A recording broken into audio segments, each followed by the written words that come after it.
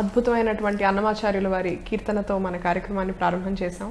అయితే మీరు సంగీతం అలాగే నృత్యానికి మేటి కలయిక మీరు. ఈ రెండు వైవిధ్యభరితమైనటువంటి కళలు, అటువంటి కళల సంగమం ఎలా జరిగింది అసలు? మీ జీవితంలోకి ఈ రెండు కళలు ఎలా వచ్చాయి? యాక్చువల్లీ చెప్పాలంటే నా జీవితంలో ఈ కళలు రావడానికి కారణం మెయిన్గా మా పేరెంట్సే. అంటే ఫ్యామిలీలో ఎలాగూ అందరూ చిన్నప్పుడు ఎంతో కొంత నేర్చుకుంటారు. ఏదో ఒక ఆర్ట్ ఫామ్ నేర్చుకోవడం అనేది మా ఫ్యామిలీలో కొంచెం అలవాటే. సో మా అమ్మ కానీ మా కజిన్స్ కానీ అందరూ కొంచెం నేర్చుకోవడం అయితే జరిగింది. అయితే దాన్ని ప్రొఫెషనల్గా తీసుకుంటామా లేకపోతే కంటిన్యూ చేసి నేర్చుకుంటానా లేదా అన్న విషయం నాకు తెలీదు, మా తల్లిదండ్రులకి ఐడియా లేదనమాట చిన్నతనంలో. సో 4వ ఏట తీసుకెళ్ళి మ్యూజిక్ క్లాస్లో వేసేసారు. ఏదో సరదాగా. ఇన్ఫ్యాక్ట్ మా ఫస్ట్ గురు శ్రీమతి శంకర్ గారని మా అపార్ట్మెంట్లోనే దగ్గర క్లాస్ తీసుకునేవారు. అప్పుడైతే ఇంకా సీరియస్గా నేర్చుకోవడం అనేది లేదు. 4 years కాబట్టి నేను అలాగే క్లాస్లో పక్కన కూర్చొని నిద్రపోయేదాన్ని. బాబు ఒళ్ళో కూర్చోపెట్టుకొని మెల్లిమెల్లిగా కొంచెం నేర్పించారు. సో నేను కళల్లో ఎంతో కొంత నేర్చుకున్నానంటే దానికి 100% క్రెడిట్ మా గురువులకి, మా పేరెంట్స్కి. బికాజ్ ఆ చిన్నప్పుడు చాలా పేషెన్స్ కావాలి అన్న విషయం నాకు ఇప్పుడు నేను నేర్పిస్తున్నప్పుడే నాకు తెలుస్తుంది. చిన్నపిల్లలకి నేర్పించాలంటే ఎంత పేషెన్స్ ఉండాలి, మళ్ళీ ఇంటికి తీసుకొచ్చిన తర్వాత ప్రాక్టీస్ చేయించడం. అందులో మీరు చెప్పినట్టు క్లాసికల్ ఆర్ట్స్ అన్నది అదేదో ఆడుతూ పాడుతూ సరదాగా వచ్చే విషయం కాదు, సాధన కావాలి. స్టార్ట్ చేయడం సరదాగా స్టార్ట్ చేసినా కూడా కంటిన్యూ అవ్వాలి, కొంచెం రాణించాలంటే డెఫినెట్గా సాధన చేయాలి. అండ్ ఫైన్ ఆర్ట్స్ అని వచ్చేసరికి మోడర్న్ సొసైటీలో ఏదో ఏ ఫిల్మ్ లాగా పాపులర్ మీడియం కాదు కాబట్టి చాలా టైం అవుతుంది దానికి రికగ్నిషన్ రావడానికి. సో అలాంటప్పుడు చిన్నపిల్లలు డిసప్పాయింట్ అవ్వడం అనేది సహజం. అలాంటప్పుడు పేరెంట్స్ ఎంకరేజ్ చేసి లేదు నువ్వు బాగానే పాడుతున్నావు, బాగానే డాన్స్ చేస్తున్నావు అని ఆ ఎంకరేజ్మెంట్ ఇచ్చి ప్రాక్టీస్కి బ్రేక్ రాకుండా చూడడం అనేది 100% క్రెడిట్ మా గురువులకి, మా పేరెంట్స్కి. అలాగే మీరు హైదరాబాద్లో మాత్రమే కాకుండా కళలకి పుట్టినిల్లు అంటారు చెన్నై అనేది. అక్కడ కూడా ఎన్నో అనేక కార్యక్రమాలు చేసి అక్కడ ఉన్నటువంటి కళాకారుల చేత మెచ్చుకోలు మీరు పొందారు. మరి అక్కడ అంటే తొలిసారిగా మీరు ప్రదర్శన చేసింది ఎప్పుడు, అసలు ఎలా ప్రారంభమైంది అక్కడ మీ చెన్నైలో అనుభవం? అంటే చిన్నప్పటి నుంచే మాది బేసిక్లీ తమిళియన్ ఫ్యామిలీ కాబట్టి చెన్నైకి వెళ్ళడం రావడం అనేది అది ఎప్పుడూ జరిగేదే. హాలిడేస్లో కానీ మా పెద్దనాన్న ఇంటికి వెళ్ళడం. సో చెన్నై ఎక్స్పీరియన్స్ అయితే ఉండింది. బట్ యాజ్ అ పర్ఫార్మర్గా చెన్నైలో అడుగు పెట్టడం అనేది అది కంప్లీట్లీ డిఫరెంట్ ఎక్స్పీరియన్స్. ఏదో వెళ్ళి అక్కడ సరదాగా కజిన్స్తో ఆడుకోవడం అనేది వేరు, అదొక ఎక్స్పీరియన్స్. యాజ్ అ పర్ఫార్మర్ వెళ్ళేటప్పటికీ మన జనాలు చూసే విధానం కూడా చేంజ్ అవుతుంది కదా, యాజ్ అ ప్రొఫెషనల్ ఎలా చేస్తున్నామని. సో చెన్నైలో ఇనిషియల్ ఎక్స్పీరియన్స్ అంతా నాకైతే చాలా భయంగా ఉండేది. బికాజ్ ఏదో తమిళియన్ ఫ్యామిలీ అని నేను అన్నాను, కానీ నా దృష్టిలో అయితే నేను ఎప్పుడు హైదరాబాద్ అమ్మాయి, ఇక్కడ నుంచి వెళ్ళిన ఒక ఆర్టిస్ట్, ఇక్కడ పుట్టి పెరిగిన పిల్లని కాబట్టి నాకు ఎప్పుడు చెన్నై అని కల్చర్ కూడా కొద్దిగా డిఫరెన్స్ ఉంటుంది. డెఫినెట్గా అక్కడ ఉన్న కల్చర్ ఇస్ డిఫరెంట్. సో చెన్నైలో ఫస్ట్ అడుగు పెట్టడం అనేది నాకైతే చాలా చాలా సంవత్సరాల వరకు ఆ భయం ఉందా చాలా. బికాజ్ ఎలా యాక్సెప్ట్ చేస్తారు, ఎందుకంటే మనకి ఇక్కడ తెలిసింది, ఇక్కడ ఫెమిలియర్ అయిపోయాము, ఇక్కడ ఆర్టిస్ట్ తెలుసు, ఇక్కడున్న క్రిటికల్ అప్రోచ్ ఎలా ఉంటుందో ఒక రకంగా చిన్నతనం నుంచి ఉన్నాను కాబట్టి అర్థమయ్యేది. చెన్నై అన్నప్పుడు it's a completely new world. God's grace, దేవుడి దయ వల్ల అక్కడ కూడా కొంచెం ఒక రికగ్నిషన్, ఒక అప్రిసియేషన్ దొరకడం వల్ల కొంచెం కాన్ఫిడెన్స్ అనమాట.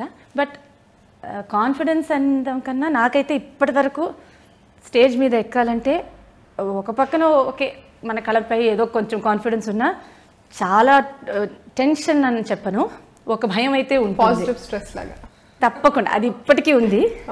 అండ్ ఐ థింక్ ఎప్పటికీ ఉంటుందేమో అని. అది మంచిదే అంతే కదా, ఆర్టిస్టులకి మనకి ఒక రెస్పాన్సిబిలిటీ. కరెక్ట్.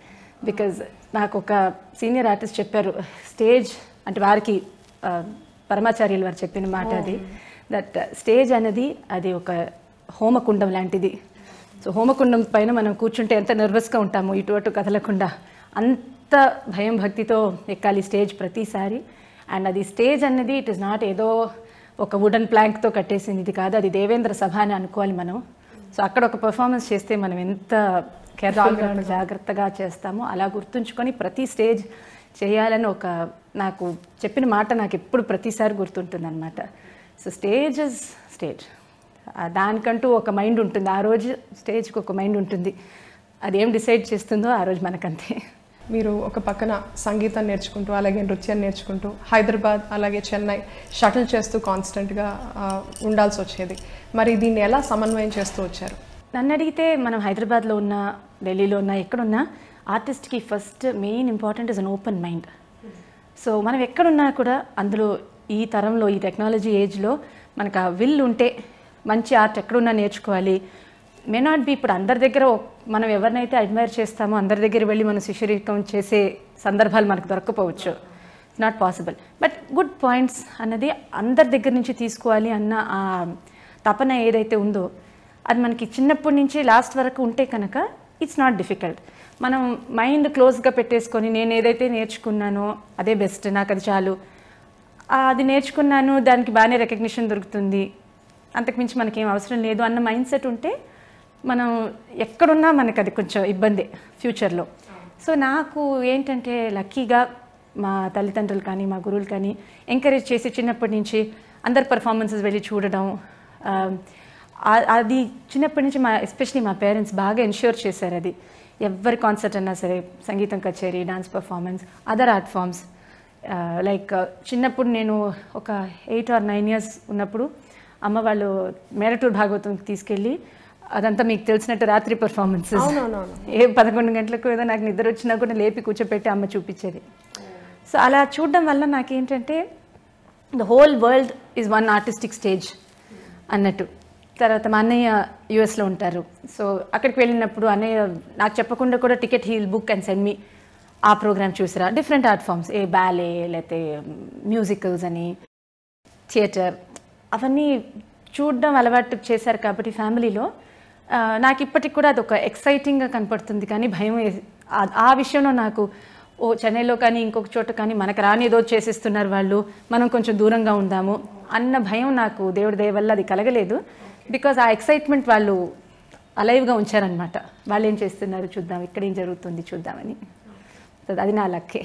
చాలా చిన్న వయసులోనే మీరు బాలరామాయణంలో సీతగా చేశారు. ఈ చక్కటి అవకాశం ఎలా వచ్చింది?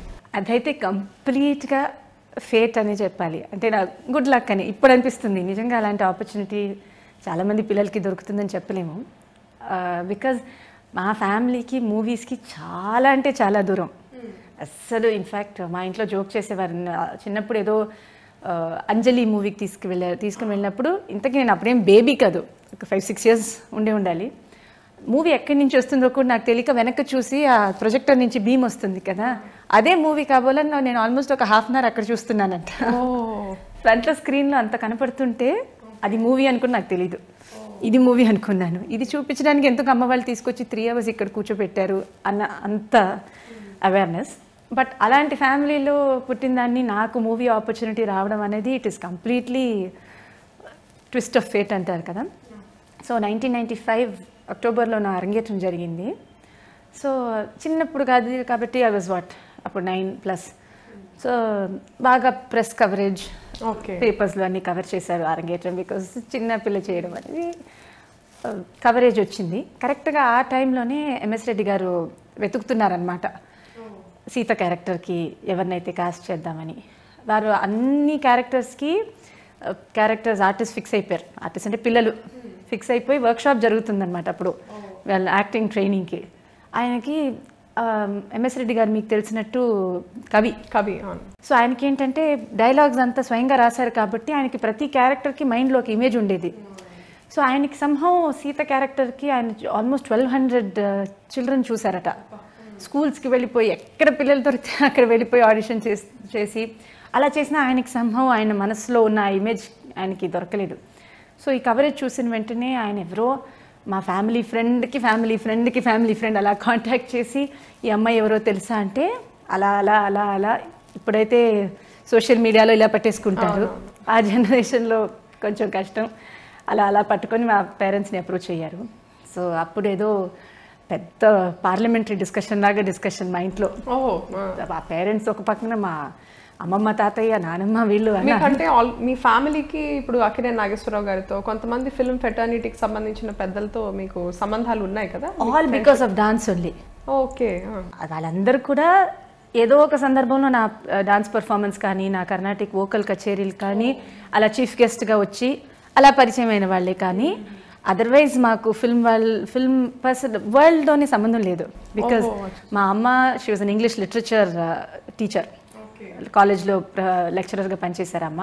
నాన్నగారు కార్పొరేట్ వరల్డ్ కాబట్టి మా అన్నయ్య ఫుల్ అకాడమిక్, అది ఐఐటి, అది ఆ రూట్. సో ఫిల్మ్ అసలు సంబంధం లేదు. బట్ అందరూ నాకు కలిగిన ఇలాంటి పెద్దలతో కలిగిన ఆపర్చునిటీస్ అన్నీ కూడా బికాస్ ఆఫ్ ఆర్టే. తొలిసారి సెట్స్ పైకి వెళ్ళినప్పుడు కెమెరాని ఫేస్ చేసినప్పుడు మీకు ఎలా అనిపించింది? థ్యాంక్ఫుల్లీ చిన్న వయసులో అవన్నీ చిన్న వయసులో జరిగిపోవడం కన్నా అది ఒక పెద్ద కొత్త ఎక్స్పీరియన్స్ అని అప్పుడు అనిపించలేదు. ఏదో అలా సరదాగా ఆడుతూ పాడుతూ, నాకన్నా మా అమ్మనే పాపం పెద్ద టెన్షన్, బికాజ్ ఆవిడ నాకన్నా ఏజ్లో పెద్ద ఆవిడ కాబట్టి షీ నోస్ ఇదెంత పెద్ద మీడియం, ఇది బాగా వస్తే రేపు నలుగురు చూస్తారు, సరిగ్గా చేయకపోతే ఎంతమందికి దే ఆర్ రెస్పాన్సిబుల్ కదా. సో అలాంటి ఫియర్స్ అని ఎప్పుడు పెద్దవాళ్ళకు ఉంటాయి. చిన్నవాళ్ళకి 10 yearsలో ఏం తెలుస్తుంది, ఏదో స్కూల్ కట్ చేయడానికి ఛాన్స్ దొరికింది అది చాలు మనకు. ఆల్మోస్ట్ 2 years స్కూల్ వెళ్ళలేదు. బట్ మా అమ్మ టీచర్ కాబట్టి షీ మేడ్ ష్యూర్ నాకు ఎడ్యుకేషన్ ఏ రకంగా దాన్ని బ్రేక్ రాకుండా అమ్మ took care. But 2 years school వెళ్ళలేదు. లైక్ హాలిడే షూటింగ్ రాజమండ్రి అని, కేరళ, అరకు వ్యాలీ. యూజువల్గా once a year వెకేషన్ తీసుకెళ్తారు పిల్లల్ని, మమ్మల్ని 2 years వెకేషన్, కంటిన్యూస్ వెకేషన్.